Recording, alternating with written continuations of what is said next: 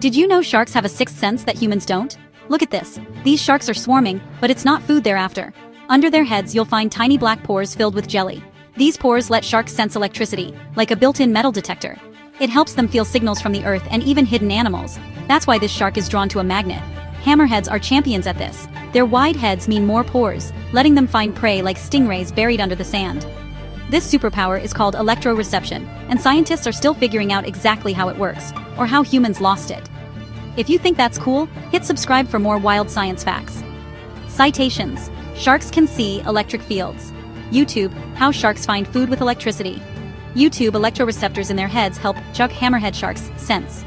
How sharks use electricity to sense prey. YouTube: Gulf State Park, Electroreception and Sharks.